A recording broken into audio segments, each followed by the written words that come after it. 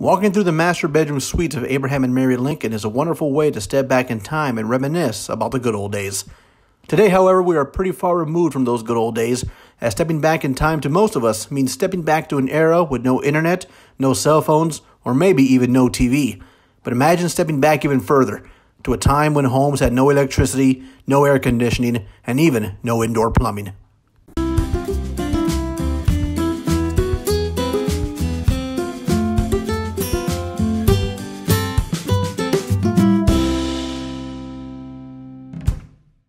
When the state of Illinois took over the Lincoln home in 1887, they had a caretaker live upstairs.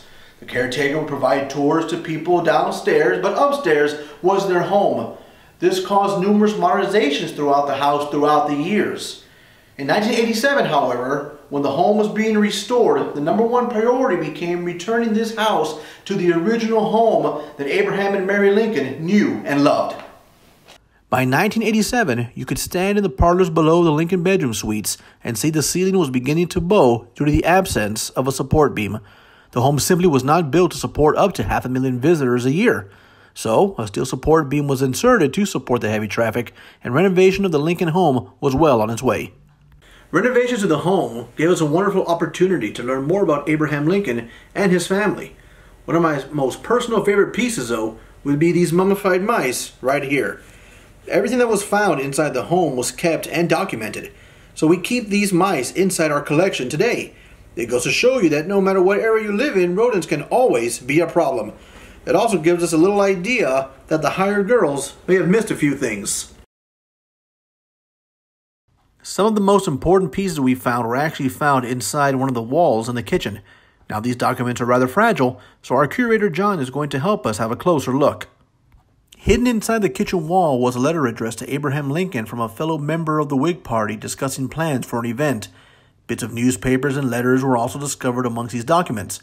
Most importantly, however, a piece of an envelope signed by Abraham Lincoln himself was discovered. We don't know if there was a particular reason these items were hidden within the kitchen wall, or if maybe one of the Lincoln children were just being a little mischievous. Speaking of the Lincoln children, found outside near the kitchen during this renovation period was a remnant of a child's shoe. When it was found, it resembled more of a mound of decaying leather. Now, unfortunately, the shoe was not kept on site here at Lincoln Home, but it was discovered to fit the style that was common during the time of the Lincoln children and may have even belonged to Tad himself. While we cannot directly connect Tad to the shoe that was found, it did help us ensure that the shoes that we have on display in the Lincoln Home are historically accurate. The amount of work that went into every detail in restoring the Lincoln home can be staggering, if not overwhelming. From the wallpaper to the furniture to the clothing and shoes, Lincoln Home has worked hard in not only ensuring visitors are immersed in the home of the Lincolns, but also ensures that it is a faithful restoration to the home Abraham and Mary Lincoln knew and loved.